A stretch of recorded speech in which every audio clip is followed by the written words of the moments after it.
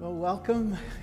It's great to have you here at the Mary Baker Eddy Library. I'm Jonathan Eder, Programs Manager at the library. And I don't know how many of you had an opportunity to have the pre-talk with our guest speakers, Dr. Sara Georgini, that took place in the Maparium. But it's given me this energy and this global feel. But I'm going to resist the temptation to go traveling, which she has left me with, from that presentation, and enjoy with you her talk on her book, Household Gods, The Religious Lives of the Addams Family. So just so you know in advance, there will be an opportunity to engage with you with questions and answers near the end of the program, so we're looking forward to having that dialogue with you. We're recording tonight's event, so a reminder to turn off your electronic devices so that they don't make sounds during the presentations. But that doesn't mean that you cannot make sounds. We look forward to your sounds. And I suppose if you have a very, very, very smart phone, perhaps it would make the appropriate sound. But just to be careful, I guess we should turn them all off at this point. But we're heading to that moment when the phones will be as involved as we are, I imagine, with these kinds of events. If for any reason none of you wants the back of your head included in the film of this event, in the last two rows, the back of your head is free from being captured by the camera's eye. But the front of your heads are wonderful, so I'm disappointed that we don't actually have a camera capturing that. But you're lovely to look at, so we're going to enjoy being with you tonight. Just to explain, why we are hosting Dr. Georgini here at the Mary Baker Eddy Library, a lot of the basis for the connection is that our guest speaker is the series editor for the John Adams Papers at the Massachusetts Historical Society. And the Massachusetts Historical Society, I would say more than any other institution, has been a guide and an inspiration for us at the library in terms of our own work with our collections, in digitizing them, in analyzing them, in annotating them, in organizing them so that they are as useful for people who want to use our collections as possible. So we're always very grateful to you at Mass Historical for kind of shining the light and showing us the way. So we have a number of papers projects going on, including about the Mary Baker Eddy papers, which is of course central for us.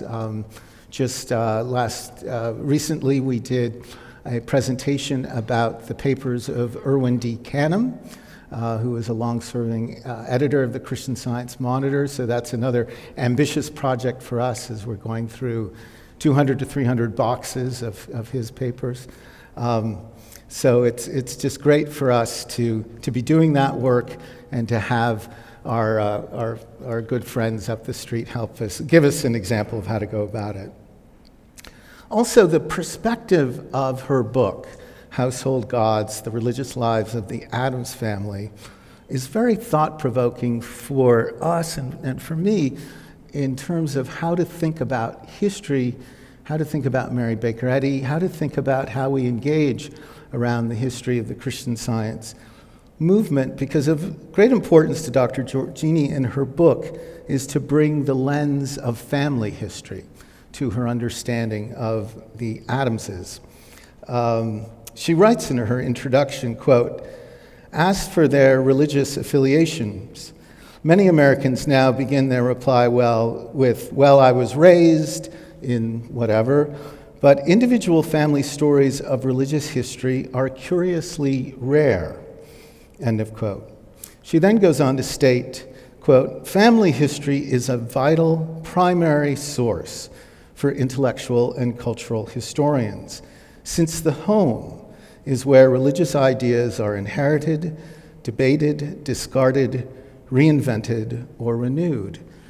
And I think I go through that process quite a bit just myself, but happy to say it always comes out on the side of renewal.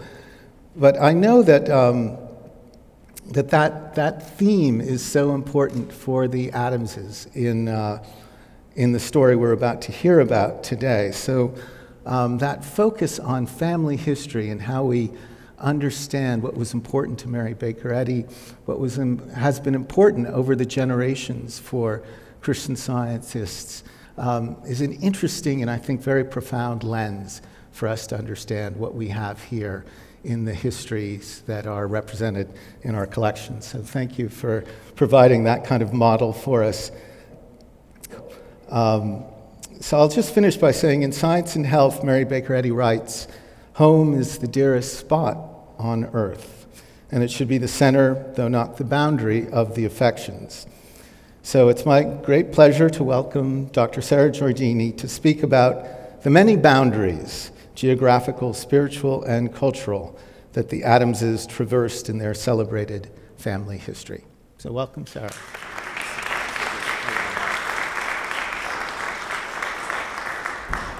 Thank you very much, Jonathan. Thank you, Russell. Thank you to all of you and the incredible team here for welcoming me and all these Adamses into your community tonight. I'm really delighted to talk about the Adamses' religious journeys in light of the connections between this faith and the ones that they explored, between spirituality, innovation, and exploration.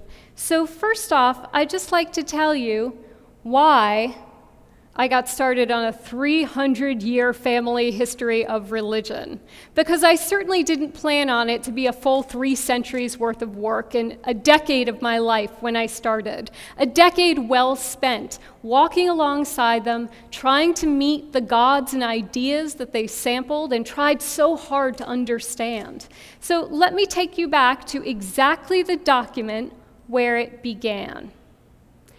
When I started work at the Adams Papers editorial project at the Massachusetts Historical Society, I began where most researchers do, transcription.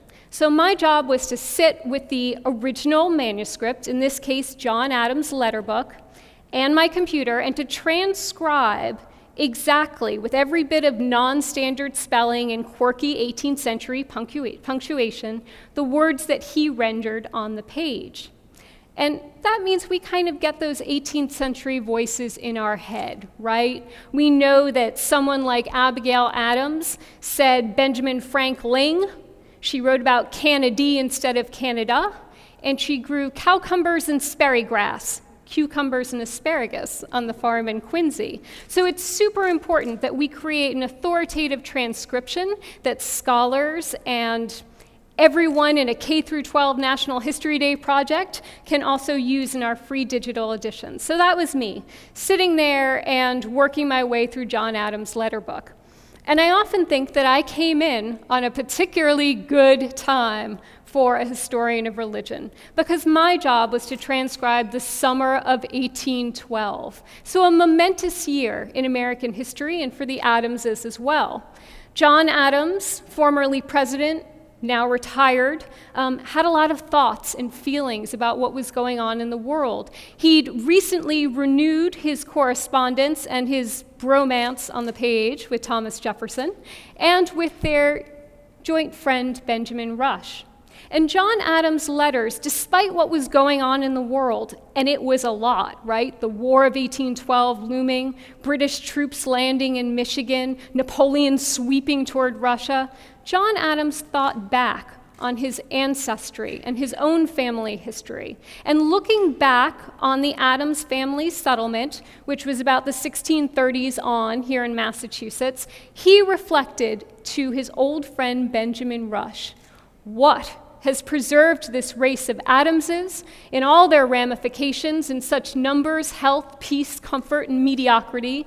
I believe it is religion, without which they would have been rakes, fops, sops, gamblers, starved with hunger, frozen with cold, been melted away, scalped by Indians, and disappeared. So I knew one thing for sure about the Adamses, even after working there for 1 month. They most certainly did not disappear from American history. In fact, they were at the heart of political power for more than a century, right? They became incredible cultural critics and political agents, the Adams men and women alike. So when I read this, as I transcribed it, I thought, aha, John Adams is throwing me a lead from 1812. He's telling me that religion is the root cause of all of their success and problems in America. And I want to see if that's true. So fortunately for me, I had a lot of Adamses to investigate.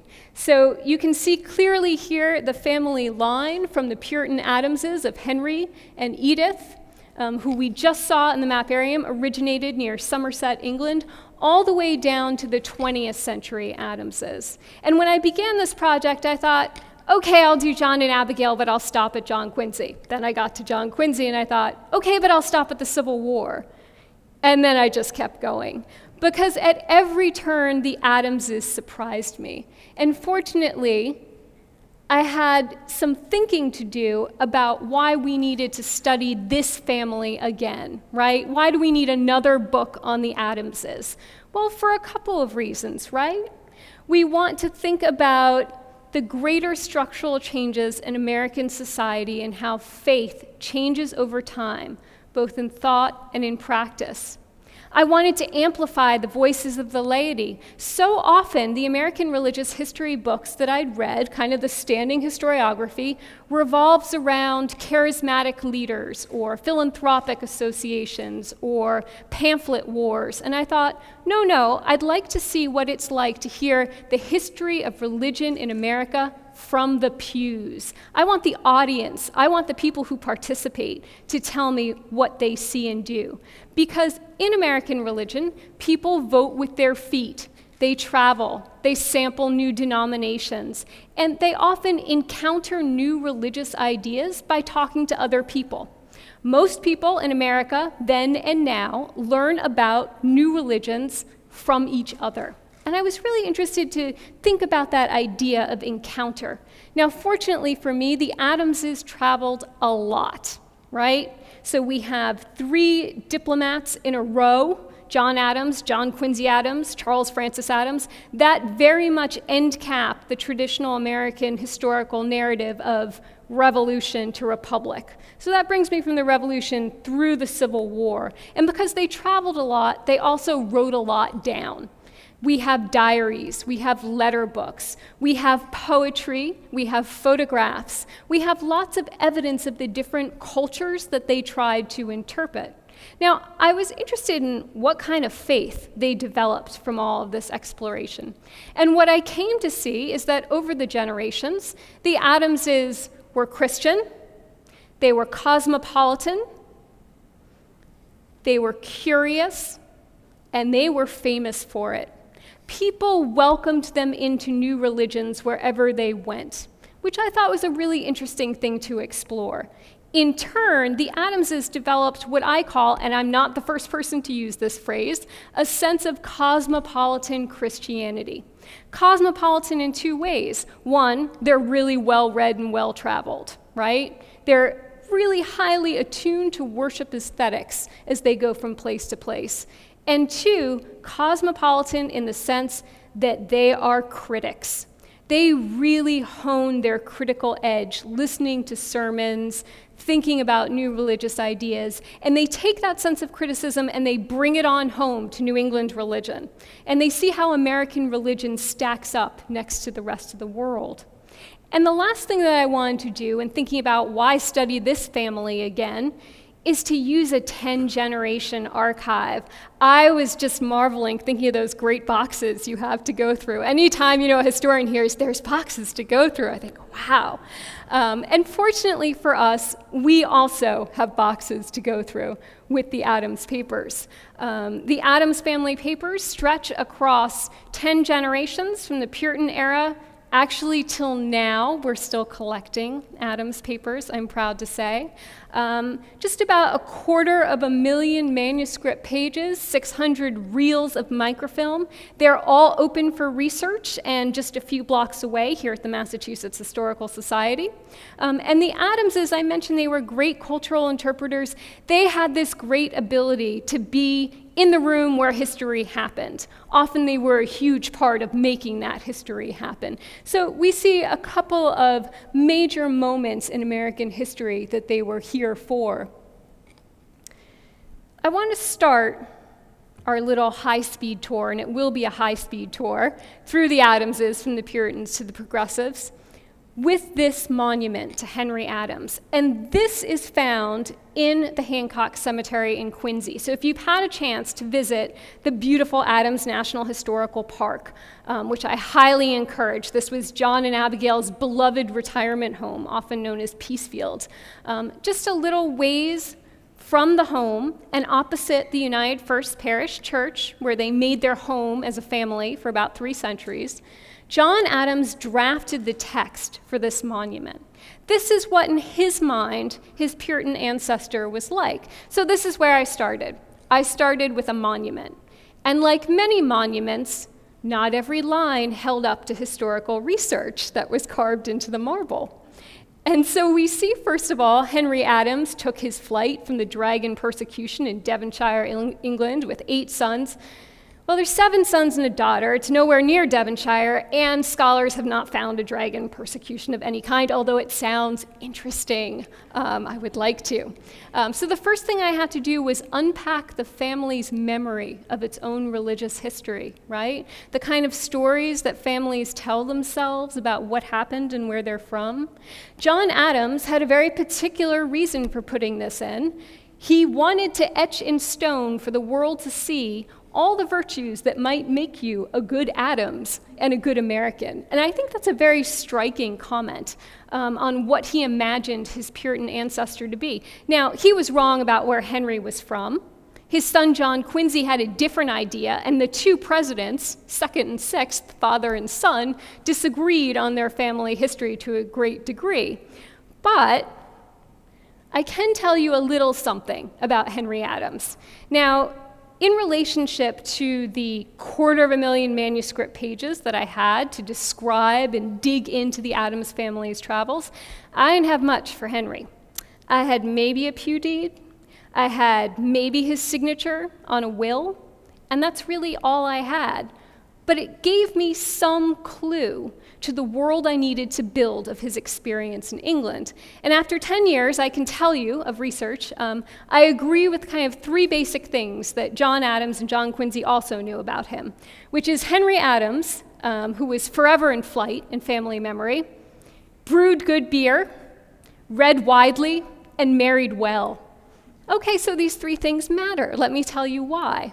So he brewed good beer because he was a maltster in England. He knew to supply for the town ale feasts. He made enough money that he could decide which preachers would be paid to preach at the local church. He was able to, and I know this from his will, he was able to read widely. He had what he called a core collection of old books that he willed to his sons and daughter, which I find really interesting, right?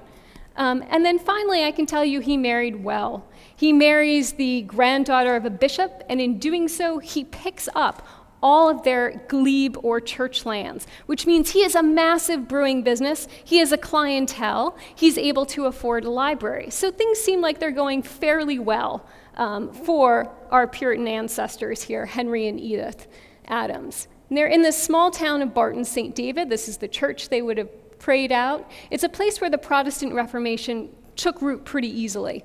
And things were going well until about the 1630s. And then a man named Archbishop William Laud takes control of the Church of England and starts to change the practices in a way that Henry and others don't feel comfortable with. So here are some of the things that Laud does. He schedules interrogatories where you basically surveil your neighbors. Are they going to church? Are they stopping for prayers? What exactly are they doing? Does a woman like Edith know to put a veil on her head every time she comes back to the church from childbirth? Things like this. He's also really interested in centering power in the bishops and taking it away from the laity. That means heavy fines, possibly have your lands taken away if you disagree with Laud. So all of a sudden these things are changing, right? That library of books that Henry has, Laud's men can come anytime and rifle through it, and if they decide they don't like what he's reading, he's fined. So that changes. He may have money, but he no longer is in charge of picking the preacher they hear. That's been centered back into the bishop's power. So the religious ecosystem in England begins to change. And here, when I was thinking about Henry and Edith, and I had this kind of scarcity of manuscript material, and I was really thinking about how to build their world, I encountered a question that I think really every historian who works on Puritans ran into, which is, you know, how Puritan was he, right? And was he interested in coming to the United States, what becomes the United States, for profit or for religious liberty? So we think with Henry it's kind of a mix of both. We see here the Planter's Plea, a widely circulated pamphlet that certainly Henry and Edith would have been aware of, that is written by a man named John White, who never leaves England, but who funds plenty of people who do in the Great Migration. And so the Adamses, fueled by hearing these emigration sermons, start to think about leaving England, because the English church feels increasingly corrupt and abusive and corrosive. They had one other big idea to guide them. This is an important idea, because this idea of providentialism is going to guide our Adams family from the Puritans all the way to the Civil War. The idea of providentialism is that there is an omniscient being, right, that speaks through historical events, directly intervenes in human lives to fulfill a predestined plan. And so what Henry and Edith would have heard, they would have heard that it is God's will that you leave an abusive church and you come into a newer, freer version in the American colonies. And so they emigrate here in the 1630s. And I just want to say briefly, when I was researching household gods, I did my very best to walk through the same religious worlds that the Adamses did whenever I could, to try and experience the church they went to or the psalm they heard. And so this took me kind of all over the place. It took me to England and to Paris and to London and Washington, D.C., and of course here to Quincy. And of course the sharpest contrast I thought was this one between the Old World and New World. So see that Barton St. David church that they'd be used to, those high, narrow Gothic arches, and then here's what they'd have instead here in Quincy, right, in the 1630s at what becomes the United First Parish Church. That original English church, they would have heard bells peal out to go to Mass on the high holy days, right? But it would be a very different kind of situation here in Quincy. You would have what becomes a Congregationalist meeting house. It's kind of like a narrow, unheated schoolroom. And that meeting house doubled for the community as everything else. It was also where you voted. It was where town meetings were held. It was where surgeries were. And the thing that's quite striking about it is that you would have heard a very different call to worship. You would have had kind of a solo drummer in the town square or red flags fluttering. So almost overnight, their religious experience changed from England to America, which I think is quite striking to see. Now here we're back a little bit further along in our journey to President John Adams and First Lady Abigail Adams. And they have, again, committed to this idea of providentialism, but we're carrying it a generation forward. So let's think about it in an 18th century sense. So for John Adams, his sense of providence is close and powerful and political. He is incredibly shrewd at harvesting providentialist rhetoric when it comes time to rouse support for the American Revolution. He's very good at taking the memory, the very hazy memory, of Henry Adams and his fellow Puritans and pointing to them in his 1765 dissertation on the canon and feudal law and saying, look, we knew how to do this once. We knew how to recognize abusive power and overturn it in favor of liberty. So he's very adroit at using providentialist language of saying that definitely God is on our side during the American Revolutionary cause. Now, Abigail's version of providence, it's a little different. Abigail grows up in Weymouth, about a town over from John, and her first kind of religious education is very much shaped by her biography, okay? So she's the middle daughter of a prominent country pastor. And her father, again, has a fantastically well-stocked library that Abigail indulges in when farming tasks allow.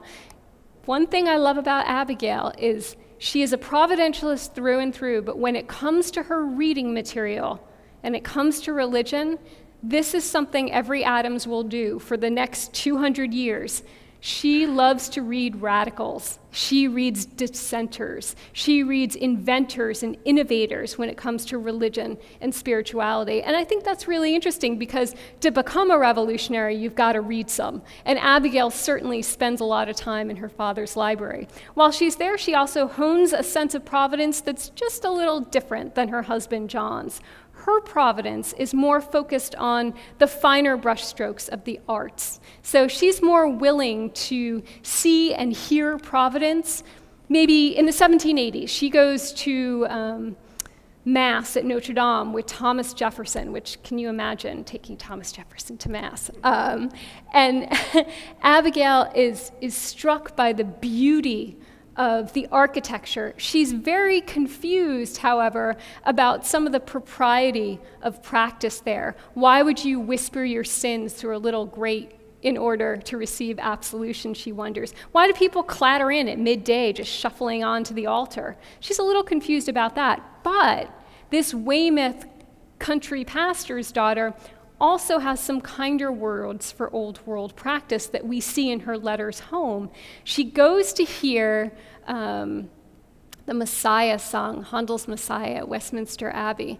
And when the Alleluia chorus rolls out, she's beside herself. She says, I was one continued shudder from the beginning to the end. She can't believe how majestic and interesting it is. So her sense of providence is a little bit more focused on the aesthetics. But she, like John, is very certain that providence is on their side during the Revolutionary War.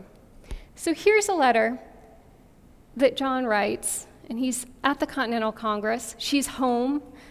She's dealing with life in a city that's besieged by the British and smallpox with 4 small children and not regular correspondence, right, from her husband. And he sends this letter, and I read this letter. Certainly there is a providence.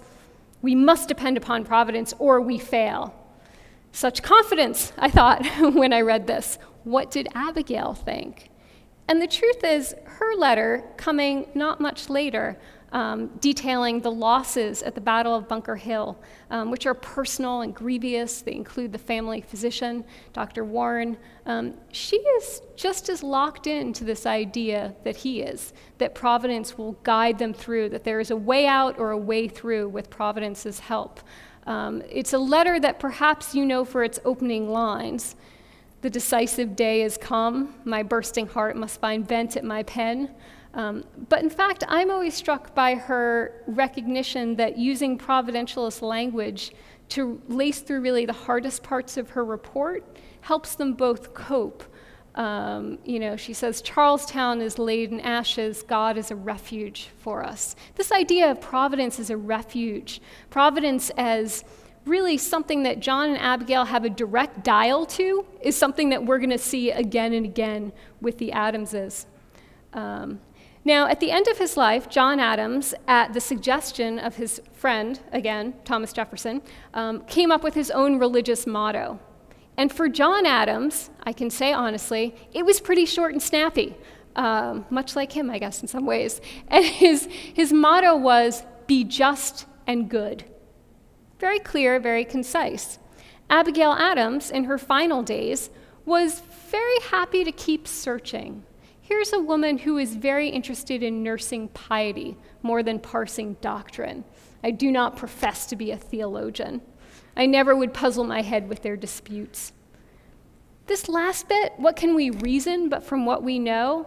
Well, to me, that really helps to understand Enlightenment Christianity, right? The idea of how science and faith can work together in a practical way. And I think she's really forward-thinking in her comments here.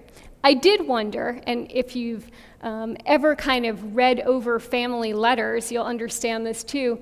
I always wonder, since you're kind of eavesdropping on a historical conversation, what the person thought who got this letter, right? So I always kind of like flip to see, like, but what did Louisa think? And Louisa Catherine Johnson Adams had a very different religious upbringing. Certainly, she wasn't Abigail. So I'm going to introduce you to Louisa first, because I feel like that dashing diplomat on the left, John Quincy Adams, may be already familiar to you. So Louisa Catherine grew up in Tower Hamlets, just in the shadow of the Tower of London.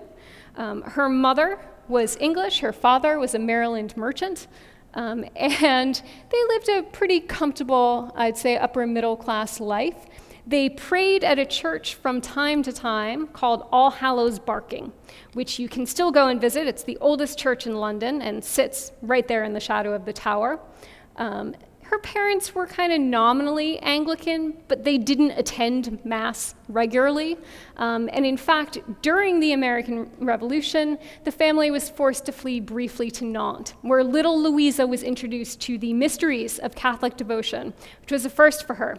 And in her own words, she said she saw an image of the tortured Jesus and she fell to the floor, just horrified at the thought of mixing with heretics.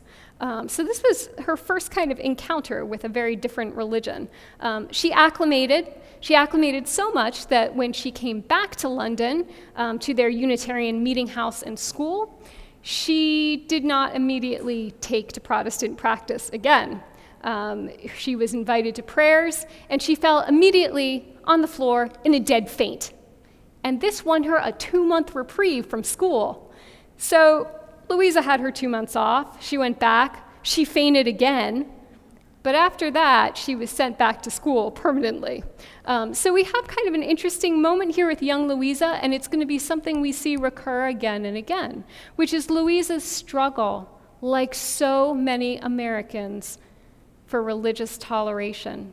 Now you have to remember, Louisa Catherine, look at those dates, 1775 to 1852. That spans quite a wealth of time. What's going on in American religion in that time?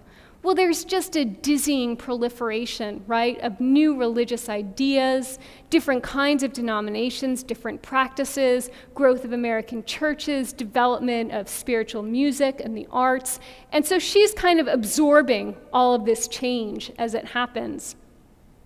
So her life is an interesting one in a religious sense, and we can get on to that, I think, a little bit more, perhaps in the questions. But I want to direct your attention to John Quincy Adams, our 6th president, and someone who left us these incredible diaries, just 51 volumes worth of his life, and was a great religious explorer, someone who in his diary often recorded his reinventions of the Psalms, the different forms of religion that he encountered in St. Petersburg, Sweden, Paris, The Hague, Washington, D.C., and Quincy.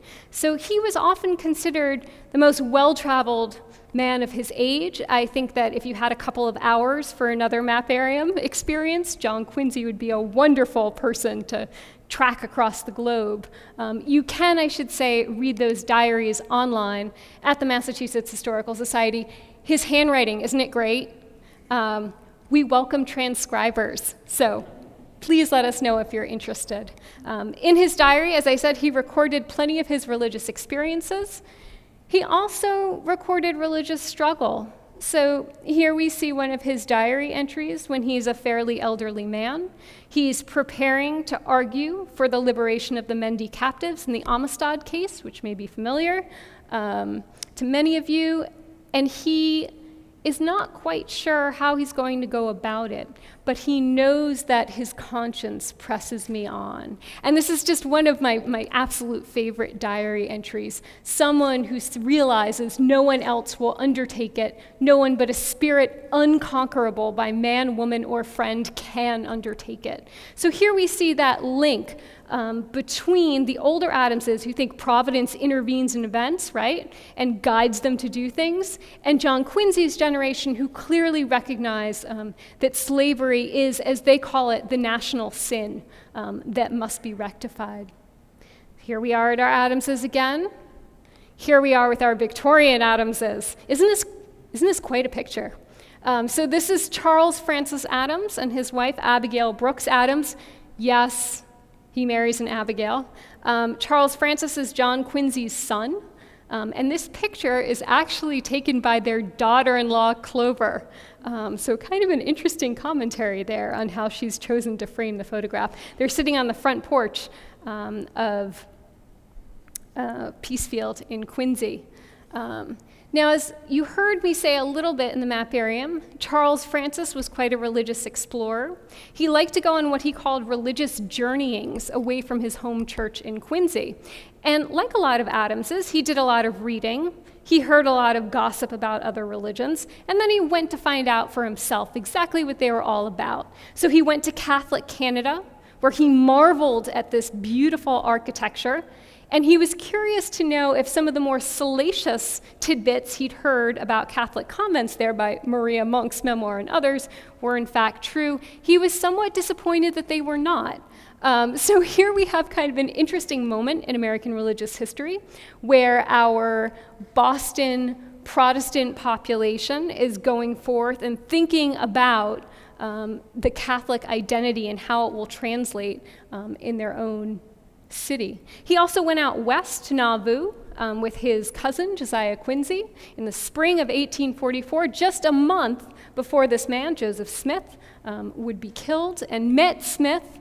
He did not put much emphasis on Smith's intellect, but he was fascinated by Smith's ability to harness sacred and secular power on the ground in Nauvoo. And he thought, aha, this is what Western religion looks like. And so we have another frontier opening in the Adamses' mind. The Adamses, Charles Francis and Abigail Brooks, continued on to Queen Victoria's London. Charles was serving as the US minister to Great Britain, and there they again sampled Old World culture, a little bit different than the way their grandparents, right, John and Abigail had. In this sense, Charles Francis was really into the architecture. He was fascinated by a church's bones more than anything else, and less interested in whatever the priest had to say, and perhaps just a little bit more he was interested in how people conveyed those aesthetics in their worship. He said early on in his life, theology is not religion. And this turned out to be something I found again and again with the Adamses. They thought about religion as a part of culture. They were not interested in doctrine. They were very interested in how people connected to spirituality. And in London, he did his darndest with his young son, Henry, serving as his secretary, to note down every Christopher Wren church that he could find and to write these really beautiful, evocative descriptions of what they looked like. He thought maybe American churches were too dark and not illuminated enough with the piety of their participants. I tried to find some of these churches. I found a bunch, but many of them were lost in the Blitz. And so sometimes I only have Charles's memory of them, which is kind of an interesting way to tie in his legacy, I think. And then finally, Charles Francis, for all that he was a Sunday school teacher and a literary editor and an Adams who did great diplomatic duty across the globe, he was always very hurt by the fact that he couldn't instill that good old-fashioned sense of American Unitarianism in his children. He noticed almost right away that one of his daughters could really only nail 3 commandments out of 10, that they didn't like doing the little extra Sunday Bible verse singing on Sundays, and that they just had kind of a general apathy to religion. And so this helps us think about those later Victorians, moving into our final batch of Adamses here. And this total neglect of religious services, more than any other political defeat or diplomatic dilemma that he struggled with, this is what gutted him to the core. The idea that he hadn't transmitted some sense of American Christianity to his children. And those children, of course, included Henry Adams, he of the education, and a series of novels as well. His wife, of course, was Clover, or Marion Hooper Adams, more properly, a gifted photographer who committed suicide in 1885. And Henry and Clover give us an interesting window into American religion as the centuries changed hands.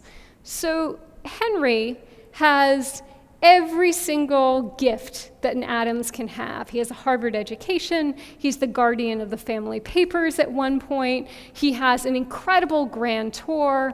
He has managed to serve as his father's diplomatic secretary and as an anonymous correspondent for the Times, all by the time he's about 30. And then he goes to teach history at Harvard and completely reinvent the curriculum there as a medievalist. So Henry, incredibly gifted, a really arch and somewhat acid-tongued critic of American culture, no more so than after his wife's death. And he skewers a great deal of ideas about American religion and science, particularly, I found, in his novels, Esther and Democracy. But Henry travels after his wife's death, and he kind of picks up the camera when she puts down her life. And he has these incredible photograph albums that we're privileged to have that chart his travels all over Egypt, Japan, South America, Western America, you name it, Henry went there. He kind of went on a nonstop tour for the rest of his life. And he becomes someone who, while he is increasingly agnostic and dismissive of religion as something that is really something only useful for a historian to understand from time to time, like a hollowed out artifact. At the same time that his faith is being shed, he increasingly becomes a collector of all things touched by faith. So he collects religious art. He centers his curriculum at Harvard on medieval feminine divinity. He goes to places like Japan, and in Japan he spends about $250,000. That's like a Henry shopping day on religious art and artifacts. And he gives us these incredibly intimate portraits, right, of people of faith, at faith, by someone with no faith, which is a fascinating way to kind of think about Henry.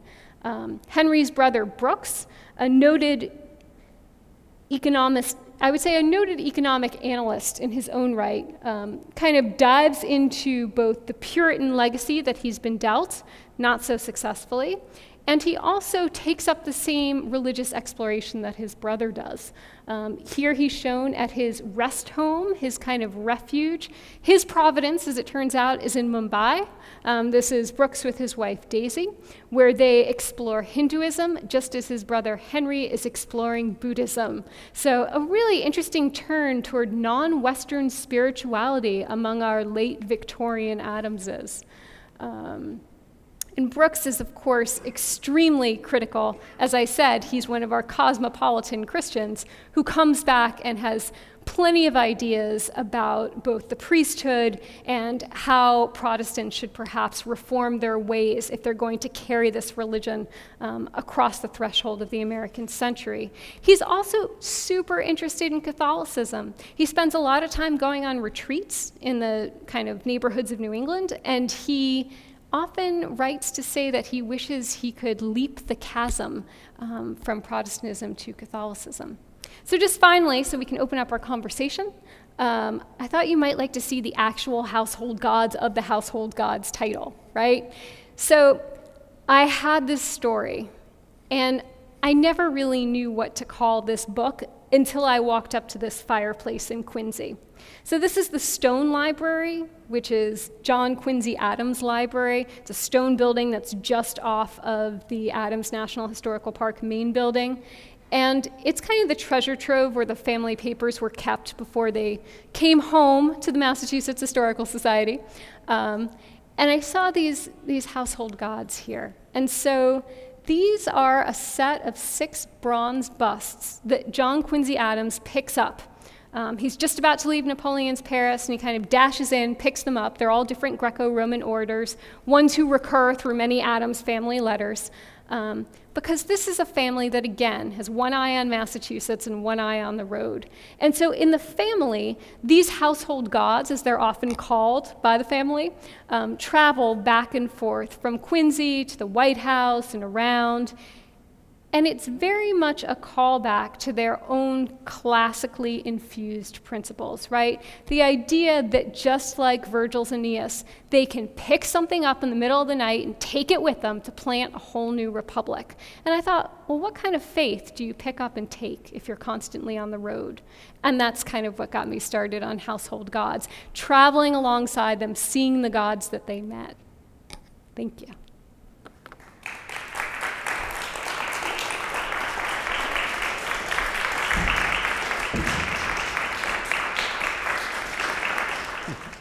Well, it's considered to be bad form to ask this kind of question, but about families. But do you have a favorite? Ooh, John. Well, Abigail. Okay. It's got to be Abigail. John would say Abigail. Okay. Why is that? Why is she your favorite? You know, Abigail Adams stepped into a role that was undefined and unpaid. And she had to do it right after Martha Washington. So I think I have incredible respect for her as a mother, wife, sister, political agent, and first lady. I think she's the most complex for us to index. I'm going to give a very documentary editor type answer here. Because Abigail Adams, it's very easy with the men to say public life, personal life. This is a public letter, this is a personal letter. With Abigail, we have such a rich infusion of both. And what I thought about a lot was how to bring her religious biography into what we know already.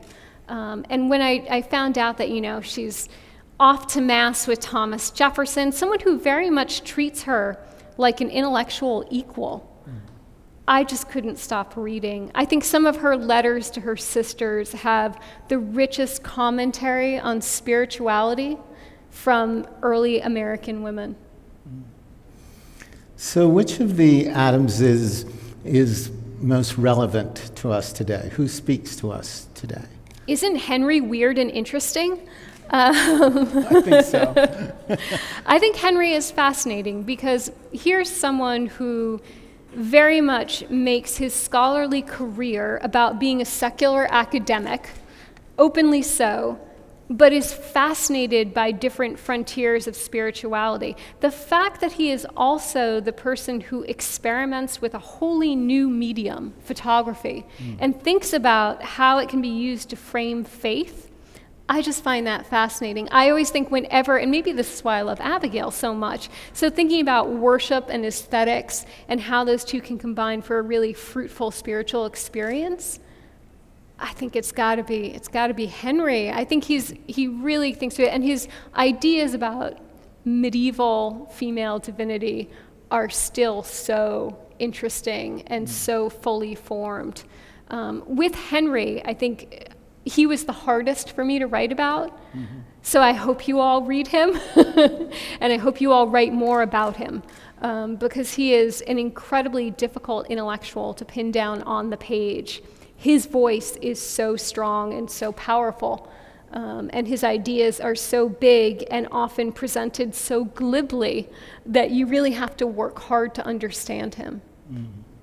So how do you make sense of the fact that he had this pervasive interest in things religious and spiritual, but claimed to be a person without faith? Well, it's interesting, right? So Henry thinks that he's very much his own unique being, and to a degree he is, but he is also mirroring a greater trend in American society at the time, right? So there's a sense that there's a hollowing out of piety in a lot of American Christian churches after the Civil War. There's a feeling of general apathy. The Civil War has, really sundered this idea of providentialism in two, because no God backed North or South, and no God would have allowed this to happen. So there's very much a feeling of groping for explanation that Henry mirrors. I think he's more lost and dazed and confused than he wants to admit. And I think that explains some of the choices he makes. I'm also not wholly convinced that he gave it up altogether. I think that's something that perhaps with Henry you have a bit of posturing on the page often, and I think that may have been the case. Certainly he respected other people's religions, and he was interested in them. Well, I've read Mont Saint-Michel and Chartres, and I didn't know he was an atheist or an agnostic when I read the book. And had I been asked afterwards, I would not have imagined him to be an agnostic, an atheist, because he writes so fervently and so admiringly about the presence of sort of female divinity in that book. So it's curious to me that he could have that sensitivity, be so moved by what he's experiencing in those two cathedrals and those two locations, and at the same time sort of distance himself. I thought that was really fascinating. Just as I used Clover's photography to understand her, I used Henry's fiction to understand him and his idea of how women communicated about and in religious life. And I thought that was something I tried to do differently. Henry's education is a must read, I will say. I don't know if it's still being assigned, but it should be. It should be read with the caveat that it's perhaps the greatest con in American history writing. It's Henry on kind of a literary gambit to see how far he can play with a theory. If you really want to understand Henry Adams, read Mont Saint-Michel. Start with a killer opening line, the archangel loved heights, and just go from there. Because what you see in Mont Saint-Michel and you see in his fiction is perhaps where he's most honest, just as you see most of Clover, not in her letters, but in her photographs. And that was really one of the wonderful things about doing a family history, is using these different kind of media, just as they were learning about them too. So you talk about providentialism in the history of the United States, and I was not really sort of fully conscious of that concept, but it made me want to go to Mary Baker Eddy's writings to see what she's saying about this. And it's interesting to me, and I'd love your response to this. This is from an address she gives to the National Convention of Christian Scientists in Chicago, Illinois, and it's dated June 13th, 1888. And she sort of summarizes it under the title Science and the Senses. And she writes, quote, "Christian science and the senses are at war. It is a revolutionary struggle. We have already had two in this nation, and they began and ended in a contest for the true idea, for human liberty and rights. Now cometh a third struggle, for the freedom of health, holiness, and the attainment of heaven." And I'll just companion that with another one that specifically is about the Civil War. And she writes, quote, "The history of our country, like all history, illustrates the might of mind and shows human power to be proportionate to its embodiment of right thinking. A few immortal sentences breathing the omnipotence of divine justice have been potent to break despotic fetters and abolish the whipping post and slave market. But oppression neither went down in blood, nor did the breath of freedom come from the cannon's mouth. Love is the liberator." So how do you see her understanding of providentialism within that larger scope that the Adamses, or just more generally, people understood? That's really fascinating to hear, because thinking about her eloquence in framing history as it unfolds, and yet also doing it with such purposeful optimism, hats off to Mrs. Eddy on that, because Brooks and Henry could not muster that level of eloquence during the war. I think that there's a moment certainly after the Civil War where there's a turn to metaphysics, sure, and spirituality. The Adamses really look for providence anywhere but in America. The idea to them comes home on the road that really for Henry and Brooks, non-Western spirituality is the place to go, that there are other providences that might be worth looking for. So I think the idea of a homegrown and home-raised religion is something they fully turn their backs on, and that idea of providentialism with it. There's an idea that there is no more a predestined plan, that the Civil War has ruptured that idea wholly in the American mind. And clearly it hasn't completely. But for Henry and Brooks, you know, their task is less to build a community of faith. It's more to detect patterns in history so they can do the one thing that historians really shouldn't predict. And this is something that they really seize on. I think maybe what I'm coming to in thinking through this out loud is that they start to think you're your own providence. You are fulfilling, you're making your own plan, and you will unfold along with it. So that's really interesting. Thank you. Yeah, no, I think the Civil War was profoundly felt by Mary Baker Eddy, but she did not shy away from the difficulty of these kinds of struggles, and I think probably felt that that the attainment of liberty, and for her, and she goes on in this passage that I just read from, you know, this ultimate attainment of liberty was going to be quite a mighty struggle. She writes, quote, "Legally to abolish unpaid servitude in the United States was hard, but the abolition of mental slavery is a more difficult task. The despotic tendencies inherent in mortal mind and always germinating in new forms of tyranny must be rooted out through the action of divine mind." So I think she saw the providentialist project in really very large and profound I think terms. it's also just an extremely agile construction of liberty and the language of liberty, which is maybe not something that your late Victorian Adamses would be conditioned to hearing anymore. So I think that's an incredibly nimble and astute way of drawing people in by explaining faith as a form of liberty. That's certainly not how they saw it, and I think it's because their experiences were colored a great deal by the history they were trying to write.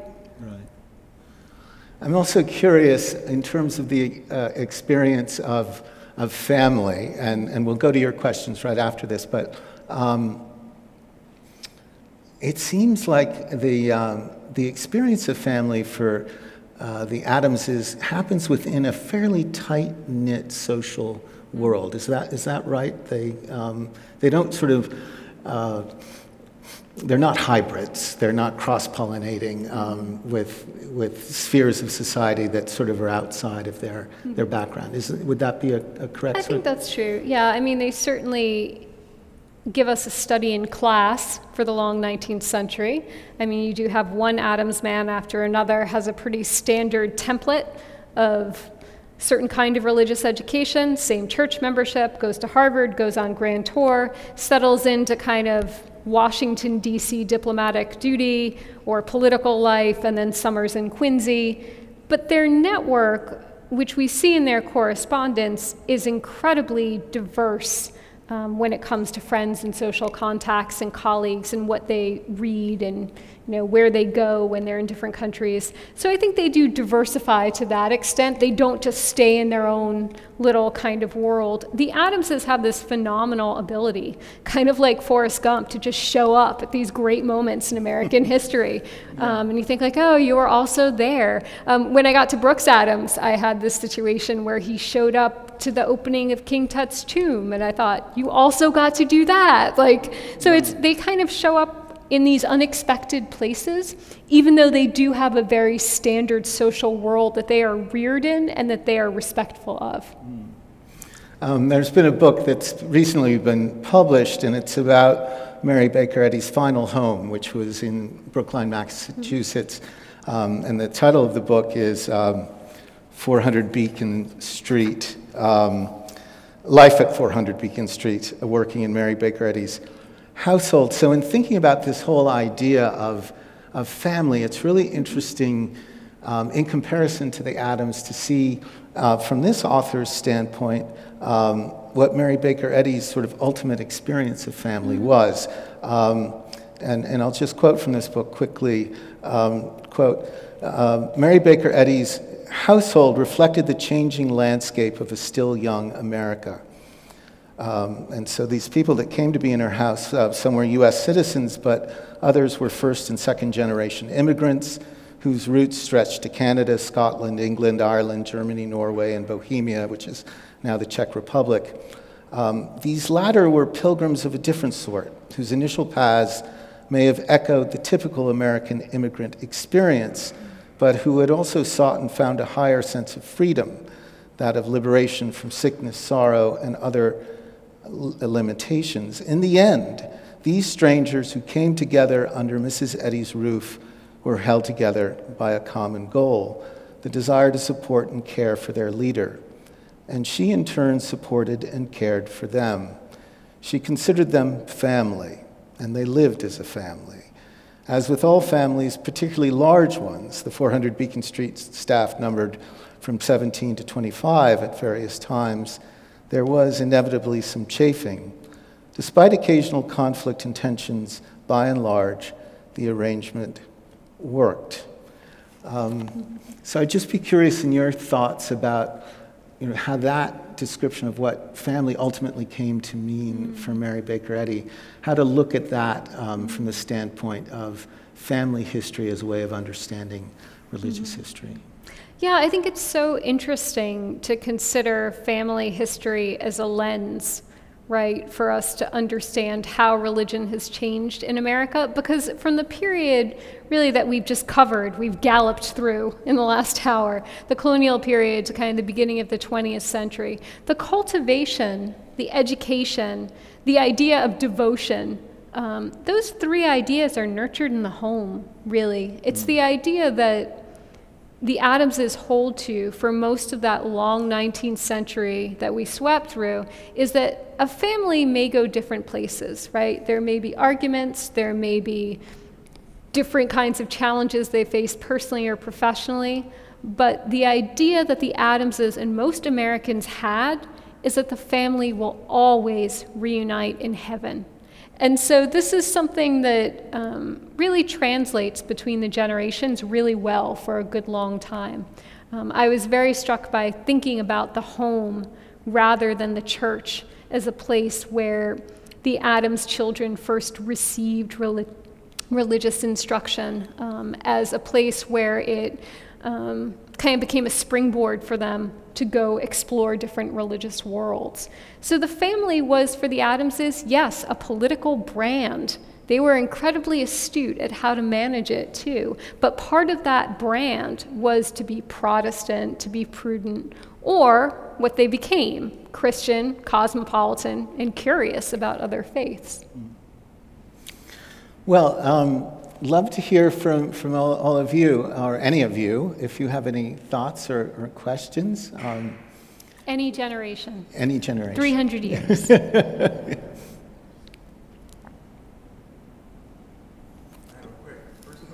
Well, we'll get you amplification. A quick. Hello, there we go. Yes. About the busts. Yes. On the mantle. I imagine that they were selected carefully, and I would love to know who's there and anything that you might know about why some of them were chosen. Here's the thing, they came as a set. You did not get to pick them out.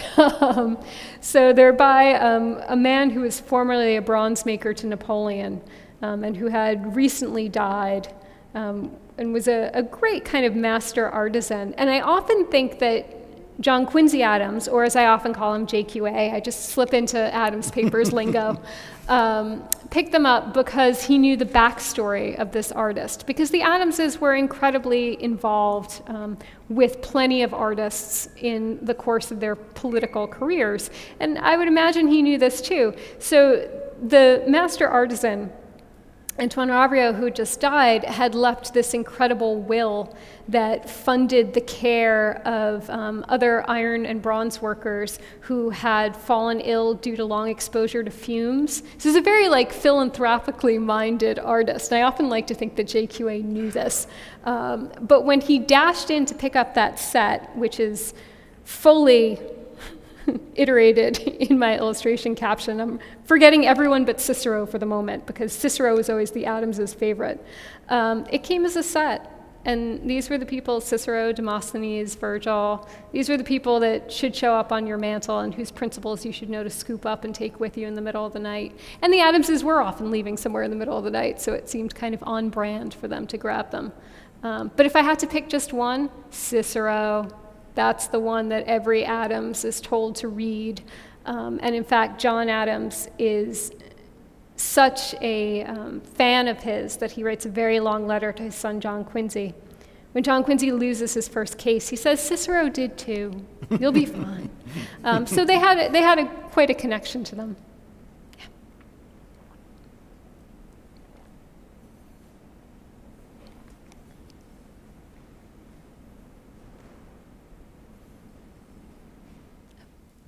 I was just wondering, did the 19th century Adamses consider themselves Unitarians? Yes, is the short answer. But the longer answer is, it's really John Quincy Adams who formally invests in Unitarianism shortly after his father's death, as that United First Parish Church is transitioning through the Unitarian controversy and moving through it. But John Quincy Adams is also, for all that he's a Unitarian, he is an incredibly shrewd politician. And when he's in Washington, D.C., he buys a pew in several different denominations so he can show up there. So sometimes he'll be at the Presbyterian Church visiting those constituents. Sometimes he'll be at the Catholic Church visiting those constituents. He really makes the rounds. In terms of his theology, probably closest to Unitarian. But again, it's a family that's not wholly bound by, I am of this particular set of beliefs. They are more interested in being religious explorers. But nominally, yes, I would say they dwell in a harbor of Unitarianism very happily for most of the long 19th century. So we have time for one more question. I think there was one here. This is really mundane, but I am curious. You mentioned Cicero, Demosthenes, and Virgil. Do you remember who the other three were? Off the top of my head, no. Okay. Okay. No, I love classics, and I'm finding this fascinating. I'm going to research it myself. Wonderful. Well, we could use more kind of forays into how Americans approach the classics in the antebellum period. So that's a great research topic, only because John Quincy operated in what we think of as the golden age of rhetoric, right? The rise of Lyceum movements in New England, of people really experimenting with writing capital R romantic poetry like he did. So how Americans use and abuse and reinterpret the classics in that period is a great topic to explore.